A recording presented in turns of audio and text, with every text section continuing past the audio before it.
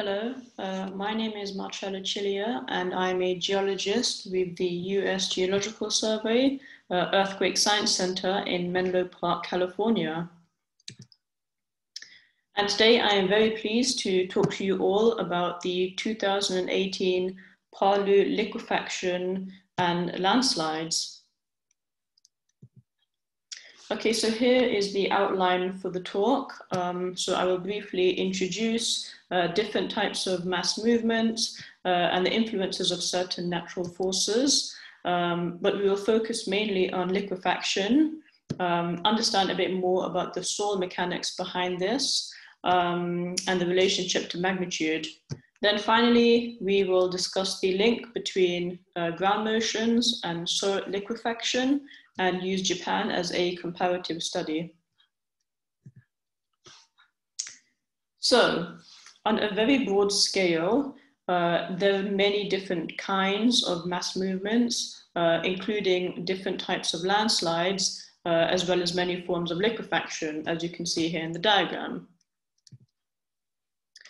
Okay, so for landslides, really, no matter what the type, the role of gravity is important to understand. So here we can see two slopes with two different masses, but we want to focus on the downward force, the downslope force, which is the pull of gravity, which is shown as Fd, and also the resistance force, the friction, which is Fr. So quite simply, when the resistance force is greater than the force of gravity, the mass will stay as it is. But when the force of gravity is greater than the mass, greater than the resistance force, then the landslide will happen. And these forces can be changed by natural and human events, as we see here.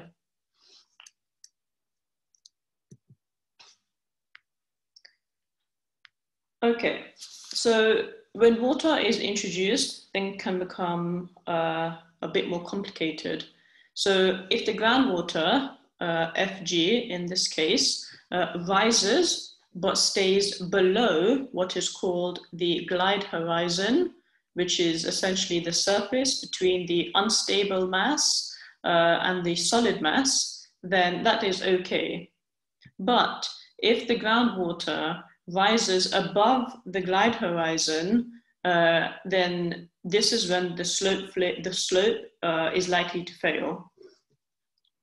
So the water table can change for various reasons. For example, long periods of rainfall, tectonic changes, but actually also a big human impact is overcultivation of agricultural land, which is also what we see in the case of Palu and will be discussed further later.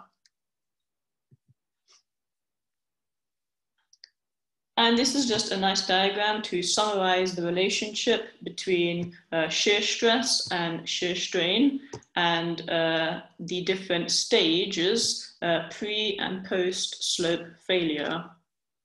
So as you can see, it starts off with elastic behavior, becomes more plastic in its behavioral properties, and then eventually goes into the post-failure stage. Okay, so let's move on to liquefaction itself. So what is liquefaction? Now, this term was originally used all the way back in 1918 by an American engineer called Allen Hazen, and he actually used this in reference to the failure of the Calaveras Dam in California. And it was actually only after this, only after the 1964 Great Alaska Earthquake, that this term became used more commonly and was then related to earthquakes. So what is liquefaction then in terms of earthquakes? So in general, we're talking about a partially or fully saturated soil, which substantially loses strength and stiffness because of an external stress that is applied, for example, an earthquake. And it's this sudden change in stress condition that actually causes the soil to behave like a liquid. So this diagram here nicely illustrates that the presence of water here causes the grains to lose contact with each other, which is why they can flow more like a fluid or more like a liquid. Okay, so first we need to understand a few important concepts used a lot in soil mechanics. So these are total stress, pore water pressure, effective stress, and shear strength. And some of you may already be familiar with this and the next few slides if you have watched the previous lecture 6 on the 2018 Palu earthquake and tsunami, but we will just go through it for those of whom have not watched it.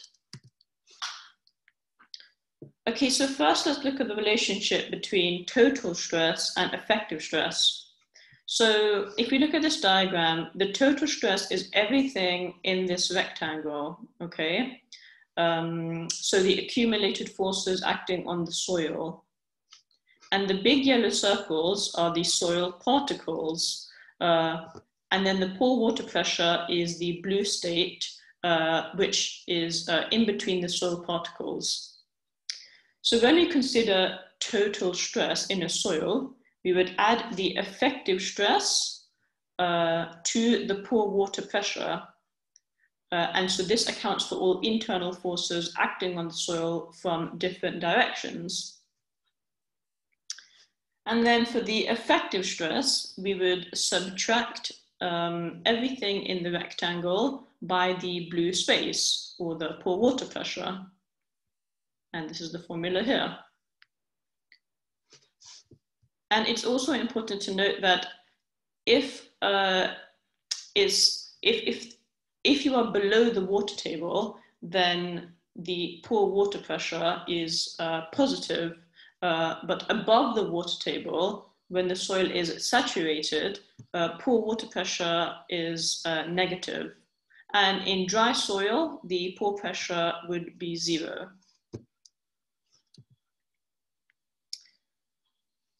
So now let's look at shear strength. So for shear strength, we consider this formula here. So C, in this case, is cohesion, but also on a diagram, it's essentially the given value for the intercept of the straight line on the shear stress axes, and then added to the total stress, multiplied by the tan of the angle of internal friction. And this angle can encompass many different types of angles and have many different values. And that essentially tells us when shear failure is likely. But to consider a more realistic situation, we want to include effective stress in the formula because it considers the impact of water on the soil. So here we would replace the total stress with the effective stress instead. Okay, so what about during ground shaking? Well,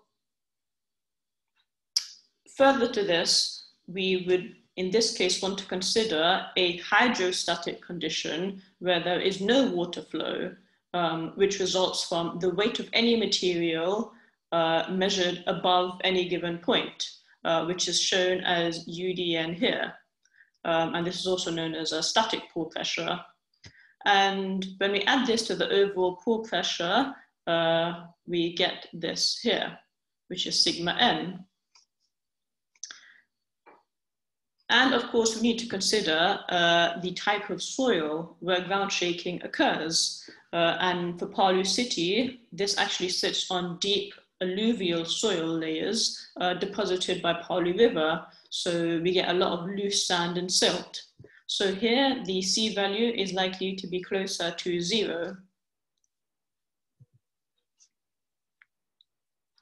So overall, when we combine all of these factors, we will use this formula for shear strength. And apologies, this dyn should actually be a subscript, so it should be in the lowercase here.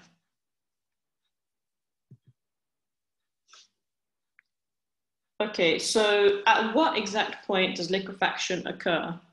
Well, it's essentially the point when the effective stress of the soil is reduced to zero, which corresponds with a complete loss of shear strength. And just a note here that this rarely happens in places of gravity of clay, and most likely will occur in sandy or non-plastic silty soils. So this is just a nice summary diagram of what can happen to the soil layers during ground shaking from an earthquake. And we can see a few physical features that are shown on the surface of the soil, down here, such as sand boils. And in the case of the 2018 Palu earthquake, there were extreme examples of severe liquefaction throughout various villages, two of which are displayed here. So on the right here, this is about 10 kilometers south of Palu city. You can see extensive lateral spreading on one of the main roads, and another village here, Patobo, which is also just outside of Palu city, which you can see was completely inundated by soil liquefaction and landslides. Here are some further examples of soil liquefaction, both of which are in Balaroa village, which is about 2 to 3 kilometers west of Palu city. And you can see here large vertical displacements on the roads up to 2.25 meters high. And also we can see lateral spreading on the image on the right. Okay, so 2 surveys were conducted to assess the ground shaking and tsunami effects, one by BMKG and one by myself. And I would actually like to thank BMKG for their very helpful assistance. So the combined study, sorry, just a second. So the combined study can actually be seen here on the map in this red box. And this is just a zoomed in map of all of the study areas.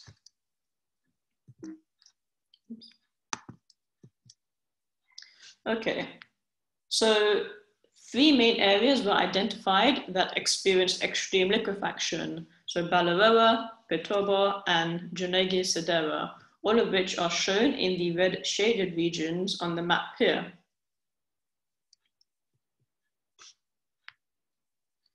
So the next few slides will be before and after satellite images of these 3 liquefaction areas, starting with Balaroa. So the before image is taken from 16th of August, 2018, and the one afterwards is taken on 1st of October, which is 3 days after the main shock, which occurred on September 28th, 2018. So the inundation area has been outlined in red here. And as you can see, the landslide in this case traveled from west to east with an average slope angle of 2.6 degrees. And this is just a reminder of where Balaroa is located here, the calculated patch of liquefaction and where it is located relative to Palu city.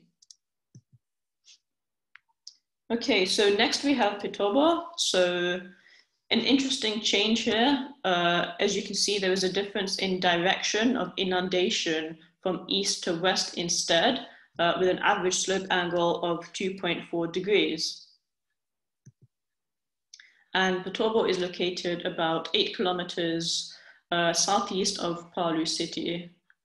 And interestingly, quite far away from the Palu Coral Fault here, compared to Balaroa, which we will also discuss in another lecture. Lastly, we have the village of Jonogo Sedera. And as you can probably tell, this village has the largest liquefaction area, which had a maximum slope angle of 10 degrees, which was measured around this area here. And this inundated area was located furthest from Palu city. So part of the BMKG survey also included a microzonation survey with soil profiles and average shear wave velocity of these 3 liquefied areas. And here's a summary of the results. So we can see that the soil profiles were mainly dominated with sands and silts, and as expected, soft soils and soft rock also were found to be dominant in the areas that experienced the most extreme soil liquefaction.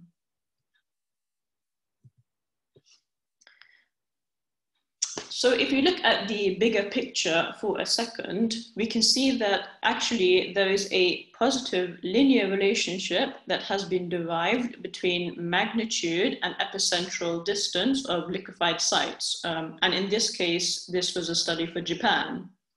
So in some examples, up to magnitude 8 earthquakes, we can see liquefaction was generated at sites close to 200 kilometers away from the epicenter. So an interesting question is that if we know this type of relationship exists between magnitude and liquefaction, let's take a step further and think about whether predicted ground motions can tell us anything about liquefaction potential. So as you may know, there were no seismic stations during the Palu earthquake, and we did not have any ground motion data. So interestingly, in 2017, a few maps were published, which were to provide an update to the 2012 Indonesian seismic code. So here is one of the maps, which is the mapped PGA for Indonesia, or predicted PGA.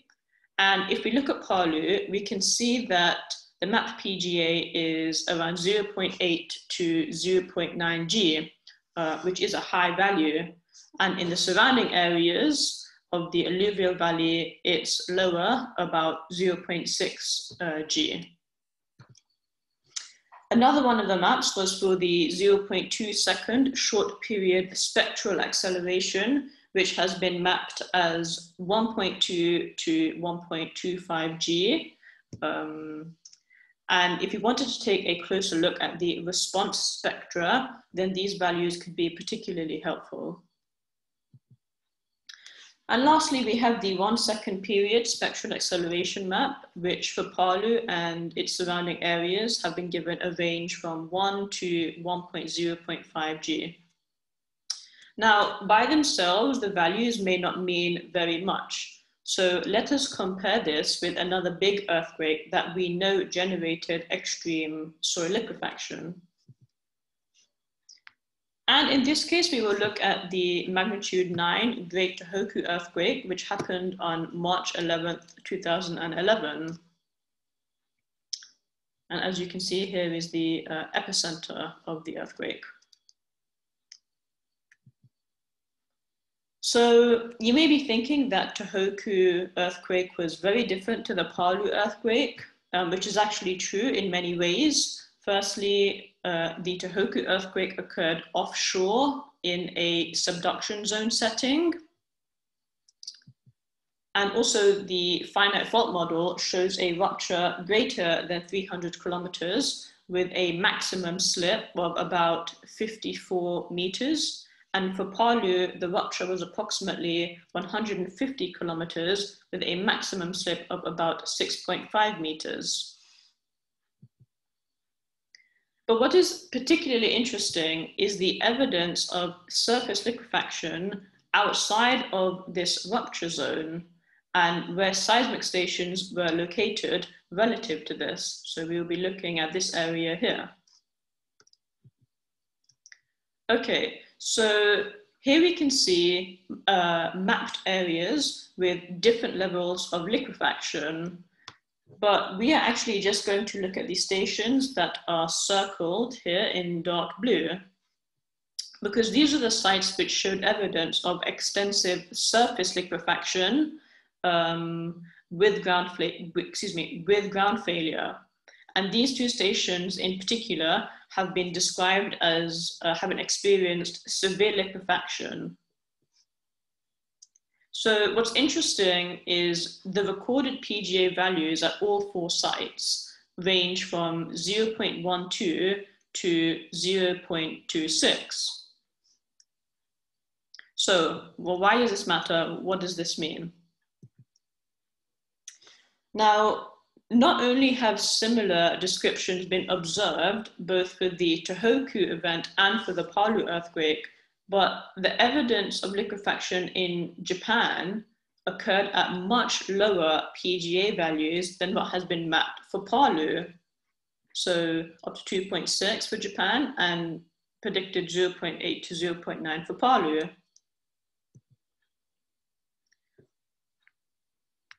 So lastly, if we look more closely at the actual soil profile and the average shear wave velocity at the 4 stations in Japan, which we can see in figure C here, we can start to see that there is some similarity and consistency with the values, with the minimum values, at least found in Balaroa and Junogo-Sidera, when we get to around the 10 meters to 20 meters depth range.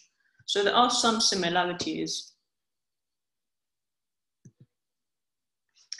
But overall, the effects of the liquefaction and landslides were the most damaging for several reasons in the case of Palu.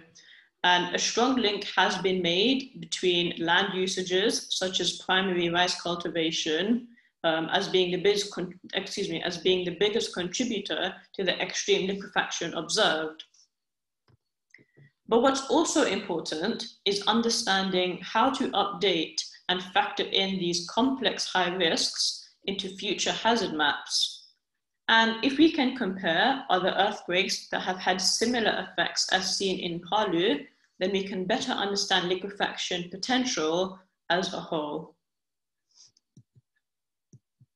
So thank you very much for your time, and I hope you enjoyed this lecture on the 2018 Palu landslides and liquefaction.